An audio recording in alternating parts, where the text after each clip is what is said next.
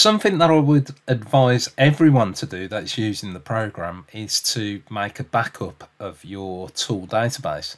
The reason being is that if ever you need to reinstall or you lose something, at least you've got a backup of all of your tools. So to do this, if you open up the tool database, you can see the whole of your tool database.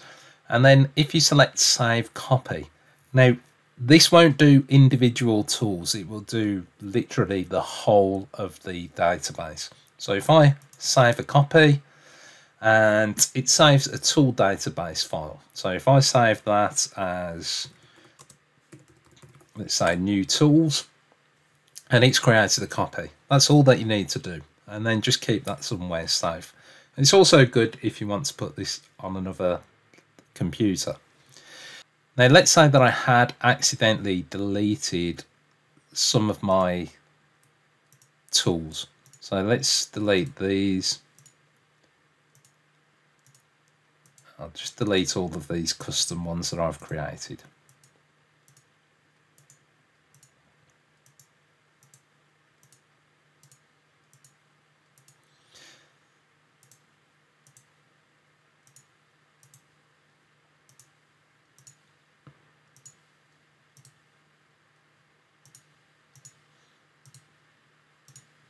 So let's leave it like so. So I've just got metric tools and inch tools. Now what it will do, it will bring everything back in. So I'll have double copies of these metric and inch tools.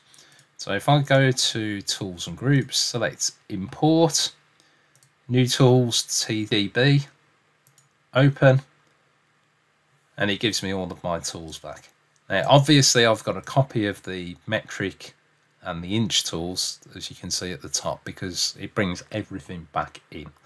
So it's just a good idea to back everything up, just in case you ever lose them. And it saves you having to basically load everything in from scratch and type in all those figures.